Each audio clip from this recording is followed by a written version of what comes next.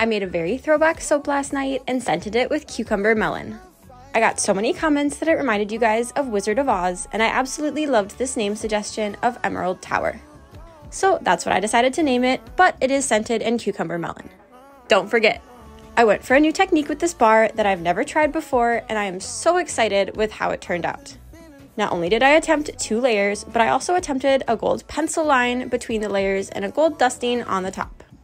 I've never tried this dusting on the top before, and I think it turned out so beautiful and matched the pencil line very well. I was looking for a way to tie in the top to that middle layer, and I think I achieved it perfectly. The other perfect thing I achieved was these layers, because so many of them are literally flawlessly straight. And for those of you who have followed me for a while, know that I say I suck, and that's a very big achievement for me. So today was a good soap cutting day. I'm very happy. Please let me know what you think of my Emerald Tower soap.